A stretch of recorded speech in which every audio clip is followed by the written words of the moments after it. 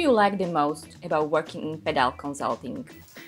I would say three things. Flexibility, because as you know, we don't have an office. We are working from home, so you can adjust your time accordingly.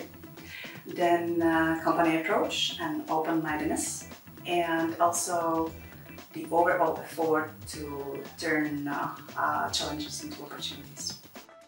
Who are you outside the work?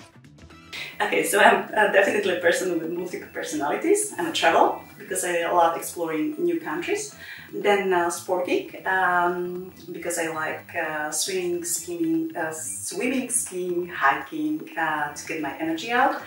Also a bookworm at the same time. And last but not least, I'm a mom of 2 cuties.